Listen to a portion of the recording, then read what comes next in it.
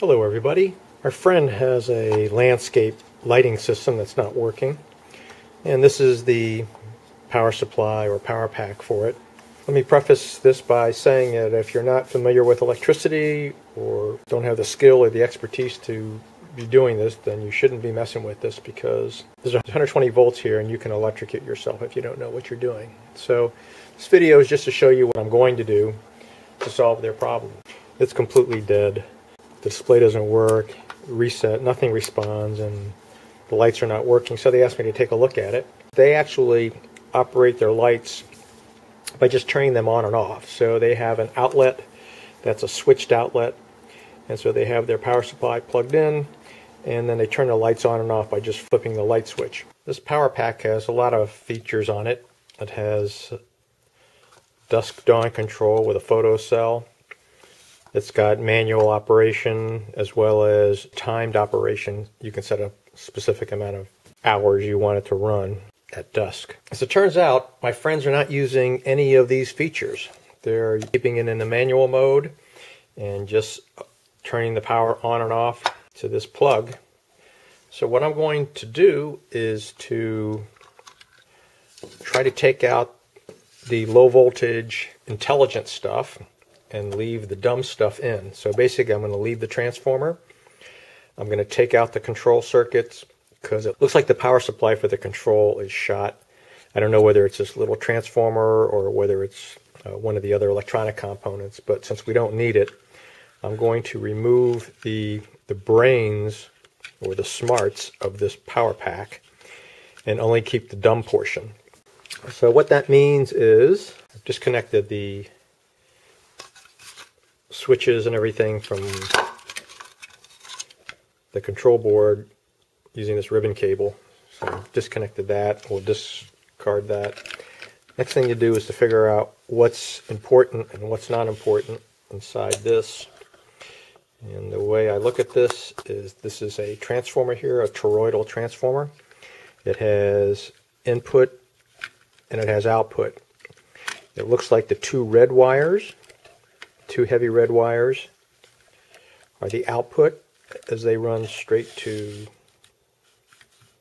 this terminal block here, and on the other side of this terminal block you can see that's where you connect your lighting. So the two heavy red wires are the output, and the input looks like it's the black and the white wire. So everything else can be discarded. I'm going to bring the power straight from the power cord. I've already cut it off. I'm going to bring the power cord straight into the black and white of the toroidal transformer. I'm going to keep the two red wires. This little gizmo you see here is a current sensor. It's just clamped on over the red lead. It doesn't do anything. It's not going to damage anything. It provides an input to this control board. The other thing you could do is you could just leave everything.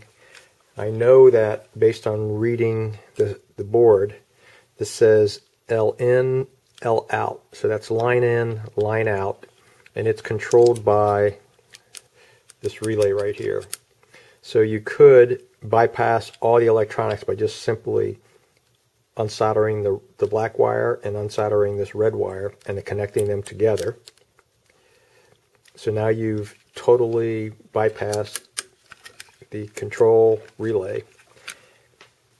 So regardless of what it's being told to do, since the smarts and the brains are not working, the photo sensor and the timers and everything else, you'll be able to get this working. I've completed my surgery. I'll show you that in just a moment, but let me plug this in and let's see what the voltage is on the output. Here we go. 12.6. Gotta love it. That's going to be perfect. So it's unplugged. Let me just show you what the finished surgery looks like. There it is. Power comes in. Black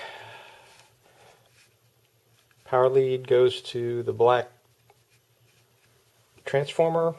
White goes to white.